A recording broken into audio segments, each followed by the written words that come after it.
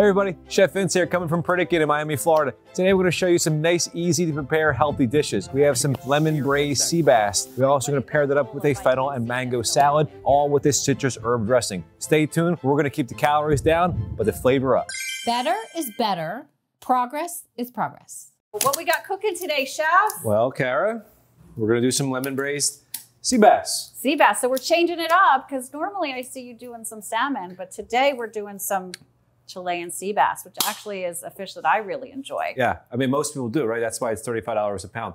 And that's a wholesale price. So when we're buying sea bass here, we're looking to get a nice fresh sea bass. This is how we portion it out, about 4.5, 5 ounces at the most when it's raw. We recommend having about 4 ounces cooked animal protein, or I guess we would say allow it, not recommend it, but allow that animal protein. Size.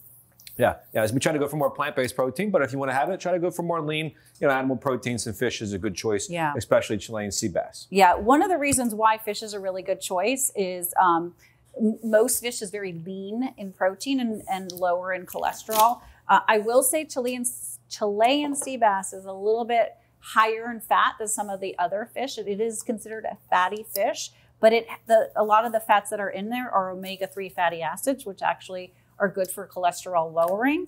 And one of the things that I always say in my classes that I get a little chuckle about from our guests is when thinking about which animal protein foods you want to eat more or less often, think about how many legs the animal has. So the less legs, the better, right? The cow has 4, the fish has none, the chicken has 2. So less legs, better. You won't see a serving snake here, but I mean, Oh, snake, yeah.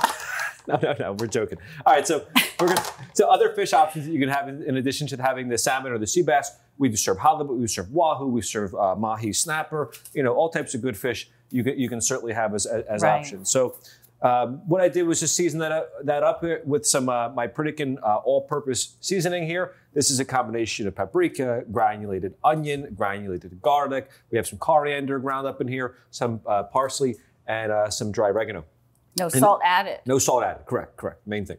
And you can make this yourself, it's not hard to make. And this is some ground up table blend of Mrs. Dash. So that's all, lots of seasoning on there. Easy enough. Mrs. Dash has lots of flavor. There's like dehydrated flakes of like carrot and bell pepper and all types of tomato granules and onion in there, lots of flavor. So if it's not ground up, I would say grind it up in a little bullet blender like this. That's what we like to do here. That's almost like grinding up fresh black pepper as opposed to grinding up or buying the one that's already pre-ground, because the original Mrs. Dash is kind of coarse. It's kind of like flakes of vegetables. So it doesn't work so good if it's not a powder for like a seasoning like this. So make sure it's a powder when you get it. And also when grounding these spices, it also can release the health benefits that come with them, like decreasing inflammation and antibacterial and all of these things that even seeds like chia seeds and hemp seeds, when they're whole, they kind of just go right through. But when you grind them, it releases the essential oils and the health benefits that go along with them.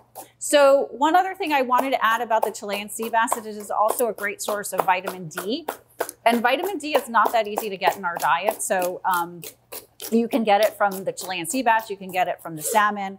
And vitamin D is really good for your immune function. It actually is good for mood, helps increase mood. And vitamin D is great for the bones. So, and the other thing, the main reason why the dish that we're making today is one of the things that I noticed about a lot of the people that I work here with at Pritikin is they love making all these awesome recipes, but sometimes they're a little bit time consuming. So today we're focusing on fast. And Chef promised me 10 minutes. This could be done. We're talking a lot here. 10-ish minutes. Okay, so I'm gonna crack that whip. Let's chop away here. So the theme of today is really what can we prepare that's really healthy, anti-inflammatory, good for our bones, and is super, super fast and actually tastes really good, because I think that's always the goal. We tend to eat out a lot or order things or buy prepared foods, mostly because they're easy, convenient, and portable. So we're just going to show you another way to do something easy, convenient, and you can take it with you wherever you go. And it doesn't have to be loaded with sugar, salt, and fat. Yeah. Now, the sea bass, you can go ahead and cook an extra 1 or 2 pieces. We're going to cook 3 pieces here today because we do have somebody filming this, and he was looking like he was hungry too. So, he was like, Where's the other piece at, Chef?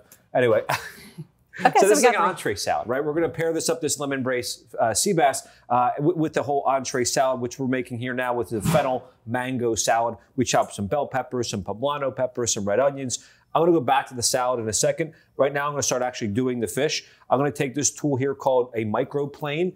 This is actually a brand called microplane. It's simply just a little grater, a zester, essentially. Takes the zest off of the lemon, right? So as I'm doing this, I want to rotate the lemon so that way I'm not getting too deep into the white part, which becomes more bitter. That's going to be enough for me today. I'm going to take the juice out of at least these maybe 2 or 3 lemons here, depending how juicy they are.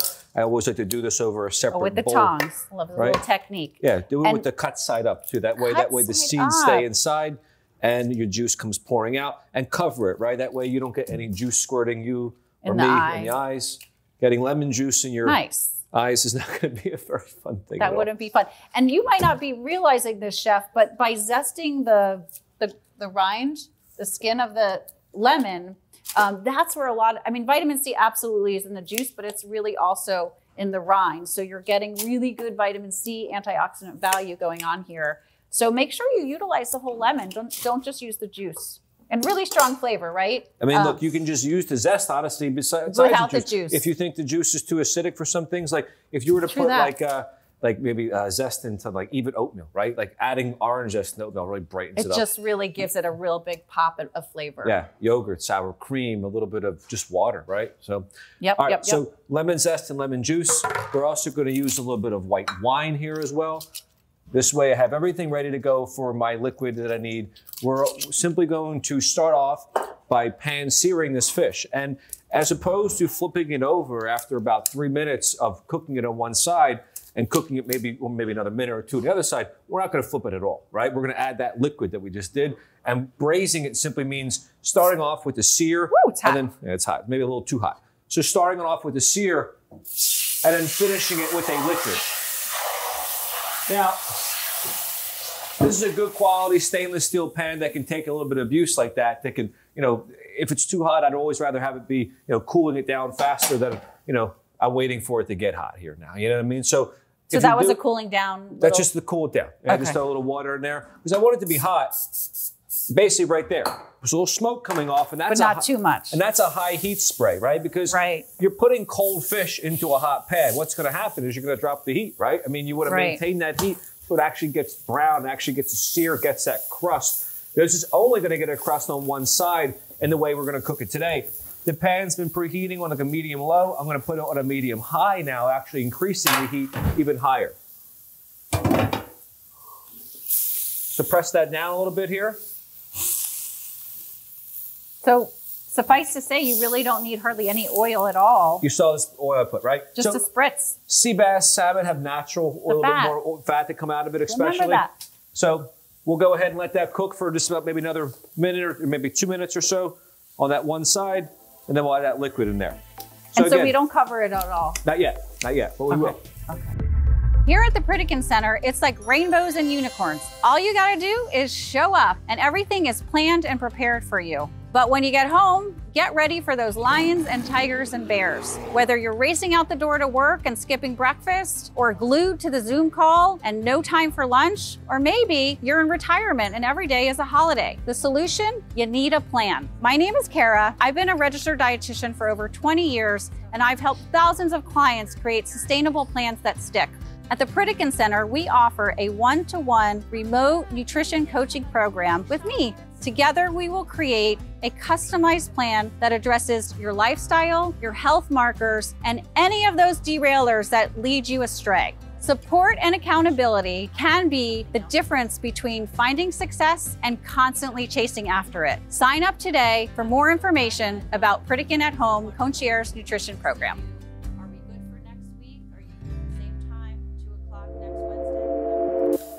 All right, so back to this. We have some other things we're adding in here besides... So we got some peppers, green and red. Again, vitamin C seems to be the theme right here with our juice and our red onions. We call this the vitamin C salad. The vitamin C salad. Great antioxidants and beautiful colors, by the way. You know how we like to eat with our eyes. So you're making this very appetizing with the beautiful colors. More color, more antioxidants. Yeah. All right, so we're going to go ahead and cut up this jicama here as well. I'm going to go ahead and we cut the top and the bottom off. And jicama has that nice crunch to it. It's a nice vegetable to keep raw, have it a chopped salad, have it as a little crudité, whatever it may be. We're going to put this into our salad here today, cut it especially thin, and we're going to julienne it. All right. And jicama, Real quick. I'm just going to add this liquid in here now. No problem. Okay. All that Getting steam. thirsty, and then you top it. Yes. Okay, so add the liquid and then top and get a nice little facial going on at the same time. Look, it's already cooking on the other side, right? Yes, it is. So here's the beauty of this recipe. Maybe I don't need it right now. I can go ahead and take it off the pan, or take it off the pan off the burner for like maybe 10 minutes. Maybe I'm still roasting vegetables, I'm cooking rice, who knows, whatever. This is the beauty of this type of recipe. I can just take it off the burner right now. If I need it right now, put it back on the burner. But we don't need it. We're taking a break. Yeah, well, I'm gonna let it keep on cooking because I actually want to serve it not hot on the salad. So I'm gonna finish cooking it now and let it just stay, off to the side. That way I can just let it kind of slowly cool down, and that way, it just gives you. And then put it on the cold salad. Yeah, it's not, you don't want to put like a hot fish on there. Yeah, just maybe I agree warm, with you. All right, so back to jicama. Back to jicama. We have the liquid in there. We covered the pan. That's going to take maybe another 2 minutes to cook through. If I'm doing that recipe with chicken, I would advise you to go ahead and flip that chicken over at this stage right now. But with something like sea bass or salmon or most fish, especially the way we cut it here, which is a little bit more thin, it's going to cook through just that steam hitting it on the other side just fine. So jicama, peppers, onions. We also are going to put a little bit of candy cane beet. If you never worked with this one here. Nice. Right? I just wanted to say one little thing about the jicama, because, not a lot of people use jicama or eat it a lot for whatever reason. I think it's a little forgotten. But one really important property of jicama is it's kind of coarse. So it has these things called prebiotic fibers. And so those fibers are what feed the probiotics that are the living, breathing organisms in our gut that help keep us from getting all sorts of diseases. So the jicama is a great snacking tool. It's very crunchy. People always asking me, Kara, what can I eat with a crunch that's healthy? Jicama is really one of the first things I go to, and also the candy cane beets, just because they're really cool looking. And one other cool thing I want to tell you about the jicama, because one of my clients today, my clients love to send me pictures of what they're doing, just so I can see what's going on in the background. And he made jicama tacos. Oh yeah. So you can actually buy at the grocery store tacos, like little taco. They look like little tortillas, and they're made literally only from jicama. Nice. So it's a really nice low calorie, low carb solution to do your Taco Tuesday. So nice. I thought that was cool. Jicama is very versatile. So, I always tell people to try it out. And like I said, the other ones as well, candy cane beet, and the other vegetable I just chopped up was also the watermelon. A watermelon radish. If you never worked with this one here before, that has a real nice little color and contrast to it with that purple, inside and then the. It looks like watermelon, but it's not. It's a radish. So we're going to take this carrot here, and I can go ahead and julienne this carrot with a knife. How we doing, fish? Look, check out that liquid. Almost no liquid left, right? That's where I want to take this fish to. So maybe just 10 more seconds. 10 more seconds. So we're going to take this tool here. Kind of looks like a peeler, but I'm going ahead and julienning it right off of this carrot. This also works for cucumbers and zucchini or parsnips or daikon radish. Don't do this at home, the little flip. Did a little flip there. Again, more color, love it, chef. So we got lots of the carrot, lots of beta carotene going on in there. So more antioxidant power. This is a superfood lunch going on, or dinner, whatever you want it to be. Yeah. So lots of stuff going on in here. Let's add the fennel, right? Fennel has a strong aromatic flavor to it. It's like a bulb. Yeah. It's like a bulb. It has a bulb, has layers like an onion. I try to tell people you're better off taking these layers apart and cutting them up individually like this here. This way you're getting a nice, more even, effective way to cut the fennel. So that strong licorice flavor works great if you want to go ahead and cut it in half and roast it, right, in a pan, right? Like spray the sheet tray, put it like this, spray the top of the fennel a little bit with some cooking spray, roast it at like 400 degrees, maybe like 25 minutes or so. And it really comes out nice and sweet. You can make a soup out of that. You can do all types of stuff with that roasted fennel. Right, and another thing that we talk about here at Pritikin all the time, over and over and over again is the front loading with vegetable situation, right? We're always trying to front load anything with vegetables to get those low calorie dense foods in there, help fill our belly so that when we get to the higher calorie dense foods, we don't need as much of them. And actually, there are some studies that show that fennel can kind of suppress appetite a little bit. That was one of the things that, you know, whether it does or it doesn't, sometimes when you hear that, you believe it to be true. And the truth is, all of these foods should be quite filling because they're fibrous, and fiber is filling. It helps keep us satiated, not to mention help keep our gut health really, really good. But you can think of any vegetable or any fruit, very convenient, very portable, right? And very healthy. So, and doesn't take a lot of time to prepare. So fruits and vegetables are your go-tos when you want something quick and convenient and satisfying. This is a super sweet mango here. I mean, this is like, ooh, it looks really good. I tried picking out the best ones I have here, which we always have sweet ripe mangoes here. You always try to have them on hand. So when you're picking out a ripe mango, you're looking for kind of the ripeness to be kind of like something similar to an avocado, right? Little bounce to the skin, not mushy, but not press. hard as a rock, right? Right. So more color, love it. Yeah. So again, lots of vitamin C in the mango. One thing I will mention about a mango, not to take away its healthful properties, but if you have some blood sugar issues going on, we call fruit nature's candy. Some fruits are a little bit more higher in sugar content than others. I would put mango quite up there. It's a tropical fruit, so it's a little bit more sugary. So if blood sugar is an issue, I wouldn't say you can't have the mango, but you really want to be mindful about how much you're using when you're cooking with it, and make sure that you're having it with other fibrous foods or even like something protein like the fish to help stabilize those blood sugars and not make them go up too high. Yeah. Now, look, we probably won't get this whole recipe done in 10 minutes, but, you know, it's really we're at 11, just let you know. Whatever. It's whatever vegetables that you want to put into here as well, right? Like, so you're saying if we put less, it could be 10 minutes. I mean, we probably have enough here. All right. And just to give you more variety, right? Like, I didn't even chop up every one of these things that I'm using here, at least the complete, you know, bell pepper. I had more that I left over. So that's the beauty of it, right? Like, you could add as much or as little as that you have time for. The important thing is you add some vegetables. But meal prep in this way, right? Like, if I had those peppers that I chopped up, if I just stored them in a container, I can last them again for something else. Put them in a stir fry a day or two later, you know, whatever it may be. So cut extra is your... And try to keep them dry, right? Put paper towels that are dry on the top and bottom of the container. So they don't get all and that mush. way they stay fresher for, I mean, you can keep peppers like that for quite a while. This leftover juice from the citrus, I'll squeeze out of there. The leftover, even the leftover nectar, right, from this mango. You can take this and just squeeze this out here, right? Wow, I mean, give some sweet. Yeah. So, you know, just gives you a little little more dash flavor. Of sweet. Love you can it. just chew on the rest of this and eat it, honestly. It's so sweet and juicy. So, but that way we get it all out. But there's a big awkward pit in the center of that mango, so you really won't be able to get it all out of there. So if you saw what I did was I cut around the core of the grapefruit as opposed to simply just kind of cutting in between the segments. This way you're retaining more of that little extra fibrous bit in the center and actually just getting more yield overall of whatever you're using. We're putting some grapefruit and orange in here. More this could be vitamin some C, guys. clementines. This could be whatever. Whatever right? you got on hand. Could you grab me that big bowl right there, Kara? Yes, I can. We're gonna just go ahead and pour everything in a big bowl.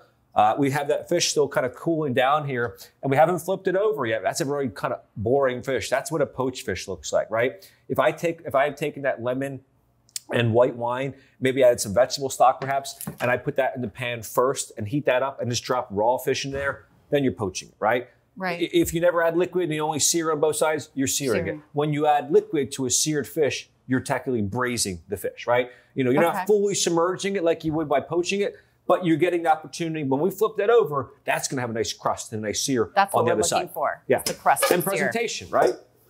So this is ready to go ahead and give this a quick mix. Just show everybody the bowl of vitamin C-ness going on in here. It's beautiful. Yeah, so lots of flavor, colorful. Lots of color here. We're going to go ahead and make a quick dressing here that you can really be pretty versatile with and swap out things for other and maybe make a herbs, little other extra citrus. of the dressing so you have it for another recipe. So it's already done. You can take grilled chicken. You can take chicken and grill and marinate it in here and grill it. You know what I mean? Or even some of the fish. So the citrus herb dressing, which you're about to make, is a very unique, nice dressing that is just a kind of starting point of things that you can build off of. So first off, we're going to take some flat leaf parsley and cilantro. we're taking more parsley than cilantro. And that's where you can maybe add basil as opposed to adding cilantro. Or don't like it, right? Or Whatever. don't like. Maybe I want to add lime as opposed to orange here and have a cilantro lime. Just take the cilantro out, keep the orange, have the basil orange. There's so it's lots a template, what you're saying. Exactly. It's an herb and an acid. Yep. And a juice. So we have parsley to start off with. Cilantro would add a lot more flavor. We're adding orange juice concentrate, add a lot more flavor. This is apple cider vinegar as well. We're also adding apple juice concentrate, still concentrated. These are all still concentrated. That way it gets a lot of strong flavor into it. A little bit of Dijon mustard I have here as well. And a little bit of garlic. So you might be wondering, oh my God, am I putting too much juice in this salad dressing? And I want to remind you that when we make the salad dressings here, we make sure that the serving size doesn't include any derivative of sugar, even if it's a natural one, not a processed one, within the first 3 to 5 ingredients. So rest assured that this definitely has some sweetness in it, but a little bit goes a long way. So we're not using that much this is for the entire recipe. You're not drinking this, right? Yeah. So, this makes a lot. First of all, typical salad dressings usually include a lot of oil, which there's no oil in here. So when there's no oil, you're really taking away a lot of the calories to the dressing, which is usually the saboteur of the salad, right? You can have this beautiful salad with all these awesome low-calorie vegetables, and then you pour all this fat onto it. This doesn't have it. And most salad dressings use sugar. This is a juice concentrate. So it is a healthier version. And it just adds a nice sweetness to the salad. So let that toss all together. I overdress the vegetables like this because I'm going to leave the lettuce dry. And that's right. Okay. So I see the method to his madness. He put a little extra dressing in there, but it still has some things. And by the way, this is just adding more fluff, more fullness to the recipe with no calories. So here I have some greens that we get from a local hydroponic farm called Imagine Farms. These are nice, beautiful, fluffy greens here. Nice and crisp always. And so we'll take a nice big pile of that. We'll take a nice big pile of our vegetables. And again, I'm not like pouring the whole thing over, right? You get a lot of dressing, but I wanted to all coat them in that. That way, I can even let this kind of marinate. I was going to say, it would taste even better later, right? When it's been sitting in the dressing for a while. Absolutely. Absolutely. Oh my God, I wish you all could smell what's going on here. It really smells delicious. Okay, so let's go ahead and flip over the actual fish. Let's do it.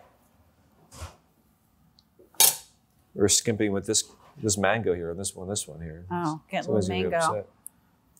So if you're looking for something sweet and healthy and not going to drive you to want to eat M&Ms and cookies, this is honestly the way to go. Really, really sweet, but doesn't incur cravings. Exactly. Oh my God, you see? Can you see? So the fish is slightly still warm. It's not hot. It's not blazing hot. There's a little bit of warmth to it. That way it kind of coats everything. Goes with the salad. And it goes with the salad nicely. So that's it. I think we're maybe at 15 minutes. I don't know. Right about 15. But by the way, if it was me doing this at home, I probably wouldn't have used all the variety of the vegetables. I probably wouldn't find the candy cane radish and the watermelon radish. So just know that, this is the chef. He makes everything look so beautiful. But us just lay people that are not chefs, we can still do this, and we can do it really quick and easy. You could take this to work with you. You can make it in 10 minutes. And super high in antioxidant value, great vitamin D, great for the mood, great for the bones, great for your gut health. Way to go, chef. That's it. Thanks, folks. Lemon braised, Chilean sea bass, citrus fennel salad. Enjoy. Folks, if you like this video and you want to see another cooking demonstration, click here. If you want to listen to our podcast, click here.